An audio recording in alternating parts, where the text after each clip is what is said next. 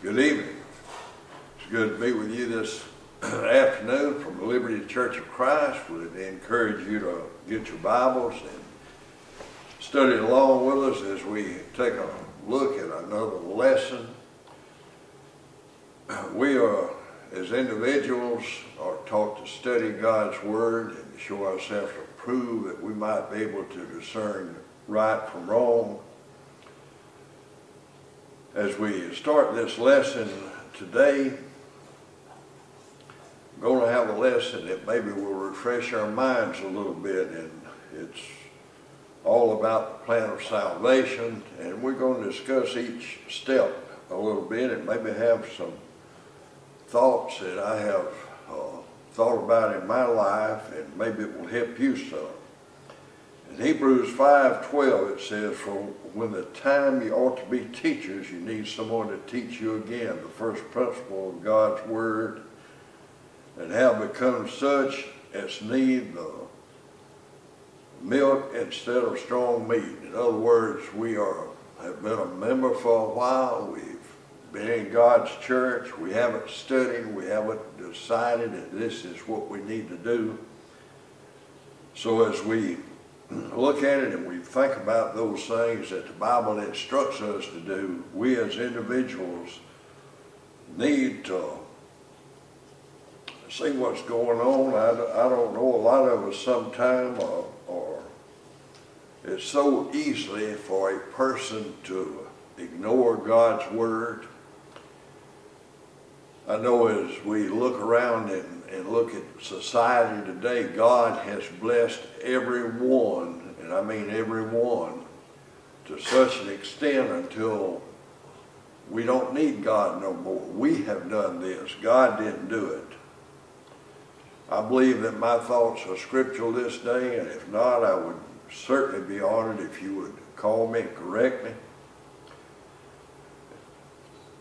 Excuse me. The first step of our plan of salvation is to hear God's Word. Romans 10:17 tells us that faith cometh by hearing, hearing by the Word of God. There's some thoughts that we need to maybe put into hearing. You know, we've got the Bible. This is a New Testament, King James Version. You can pick up one. A Gideon will give you a New Testament. We at Liberty would give you a New Testament or a complete Bible if you would in need of one. We want the Word of God spread. And as we look at it and we think about people that has the written Word, not me standing here teaching you or telling you about how to become a Christian, but how you can by yourself become a Christian. We have some brethren in our congregation that has obeyed the gospel simply by studying. If you remember the eunuch in the book of Acts, he was riding in a chariot. He was reading from the Old Testament, maybe wanting to know what this meant or what that meant. Of course, God sent Philip, and Philip went down and he told him, if you believe that Jesus Christ is the Son of God, you certainly can be baptized, and he was baptized. Now, he knew all the plan he believed to start with, and that's the next step in our plan of salvation. Hebrews 11:6 is a verse that I like to talk about, because it says, "Without faith it is impossible to please him, for he that cometh to God must believe that he is, and that he is the rewarder of them that diligently seek him." And then the next verse talks about faith that Noah had, and the whole chapter of 11th chapter of Hebrews, known as the honor roll of the faith. If we look at it, it's those people that had faith. They believed what God said. And if you go back and look at their lives, and we were to talk about them, and the first one that's mentioned is Noah, and we in our hearts know what Noah did. Noah went a lot of years with people making fun of him building an ark so mankind could be saved. And it was only he and his family that were saved. The above on the ark.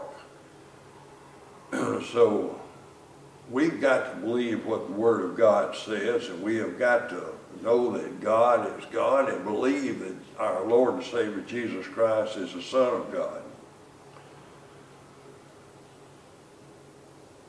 Now, the next portion is repent. Luke 13:3 says that by your ignorance God at one time winked at, but now everybody should repent. Acts 2:38, after the sermon that Peter gave on the day of Pentecost, people asked him what to do, and he said, repent and be baptized.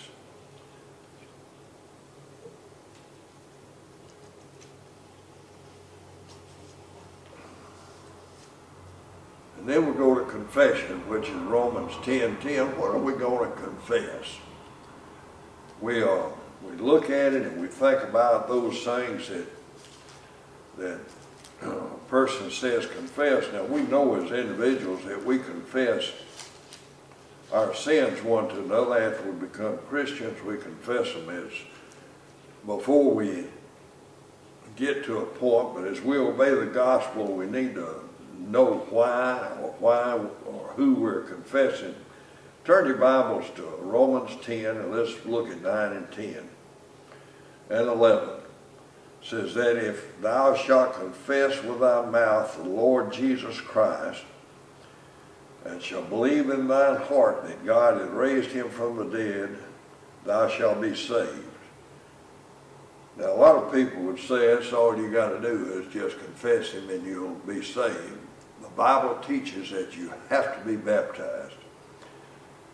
Maybe getting a little bit before myself, but as we look at those verses where it talks about repent and be baptized, we look at the Great Commission, Mark 16:15-16, go into all the world and preach the gospel to every creature. He that believes and is baptized shall be saved. And of course, he that does not do those things will be damned. And we look at Acts 2:38, repent and be baptized. In numerous places we find repent and be baptized. After we make a confession, for with the heart, verse 10, for with the heart man believed unto righteousness, and with the mouth confession is made to salvation. Do you believe that Jesus Christ is the Son of God? Then you make that confession. For the Scripture saith, whosoever believed on him shall not be ashamed. And that's another point. We are, as individuals, sometimes a little bit ashamed of what we are. We don't want to tell people, look, I'm a member of the Lord's church. Excuse me. As we go through our daily lives and we are around people, by our lives they should know. Sometimes we don't do those things and live our lives as we should. So we get through confession and then we must be baptized. I suppose this must be the hardest thing in life for people to realize in Christianity, that baptism is a part of Christianity. It's part of being a Christian. I don't know why people will not humble themselves to be baptized. It's nothing more than just showing your respect to God, that this is a step that you're supposed to make.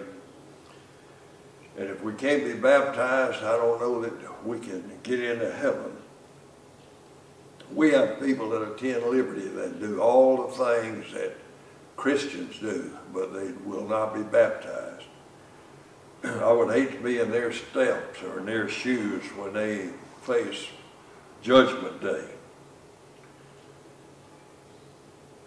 Baptism is really the final step other than faith. If we would just taking it hard and do it, this is not something that's taught by the churches of Christ only. It is taught by God's Word. If you would just take time and look at the Scriptures and do those things, as we just said, Mark 16:15-16 is was given by our Lord and Savior Jesus Christ, and it tells us to go into all the world and teach people and baptize them. Peter pointed it out in Acts 2:38, repent and be baptized, and we find it in numerous places in the book of Acts. What are we? Are we a people that obey man rather than obeying God? Do we listen to what our preachers say, or our speakers, the folks we call our pastors? Do we listen to them and not study, not take God's word and look at it and find out exactly what we're supposed to do? We pointed out 2 Timothy 2:15, to study to show yourself approved unto God. Why not do that? Revelation 22:18 and 19 is two verses that it bothers me a lot because they say so much. Don't add to God's word, don't take away, or your name be taken out of the book of life. Some things that we find and don't find in our scriptures: we do not find the sinner's prayer in the Bible recorded anywhere. We don't find baptizing babies in the Bible. But we do find false teachers. We do listen to false teachers. We listen to their doctrine, and their doctrine will not save us, only the scriptures will save us. We need to examine our lives and make changes in them to go in God's direction. Study and make sure that whatever you do in worship is in God's word. Just make sure that, well, one thing that the preacher is teaching you right, that I'm telling you the truth this morning. Baptism is an item that saves us, according to 1 Peter 3:21. It is a burial, according to Romans 6. And if you would like to be baptized, all you have to do is call us here at Liberty, and we will be more than honored to help you in any way. How many people do you know that teach untruths? Well, you really can't know unless you know that it is an untruth. It's up to individuals to find out exactly what's being taught. How many of us listen to the truth and obey it? I know it's hard to think about, but there's nobody going to make you obey the gospel. There's nobody going to make you study. There's nobody going to make you do what you really need to do except yourself. God made us free moral agents, and through being a free moral agent, we're able to do those things that He wants us to. Be sure that as we live our lives, we do what the Bible teaches, not what men teach. It's hard for us sometimes to think about, well, I can do this, I can do that. God has blessed each one of us. The virus is brought here, the one that we're so detrimentally talking about and listening to people telling you how you don't get it, how you can keep from it, and whatnot. The only solution I find is through our Lord and Savior. The biggest thing I can do right now is ask you to obey God rather than men. Do what God says. Don't add to it, don't take away.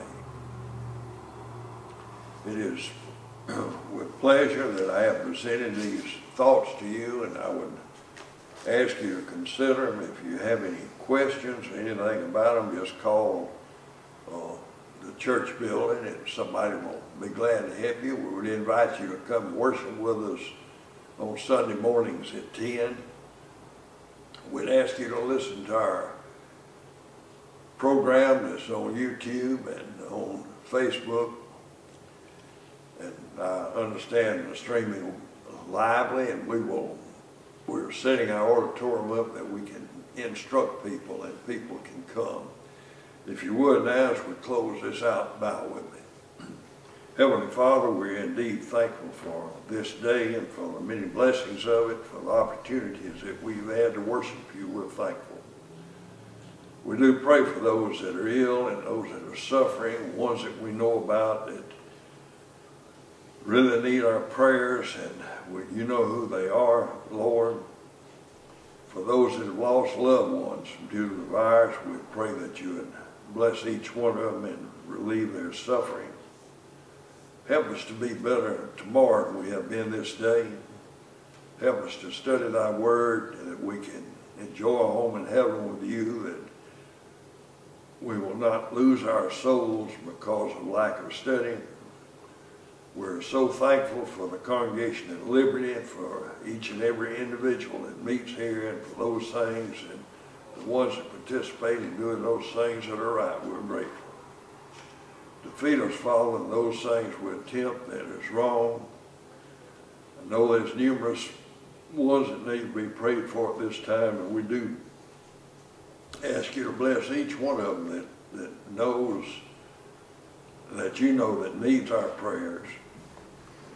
Go with us now and protect us and help us to enjoy life and home in heaven with you in the end. In Christ's name, amen.